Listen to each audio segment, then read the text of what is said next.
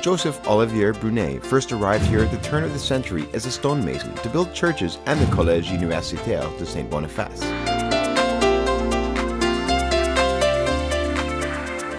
Ever since, Brunet Monuments has been a staple of Winnipeg's French Quarter.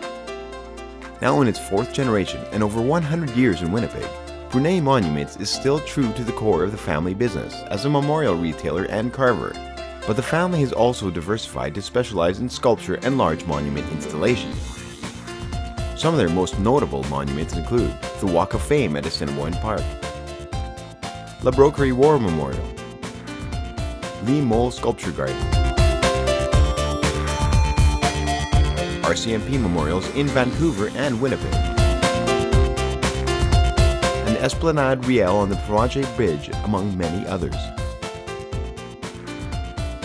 As the company continues to expand their product line, the full-time staff of 6 hope to eventually become a household name for granite artworks, both home and office. Quality work and true care for their clients is the reason for Brunet's success.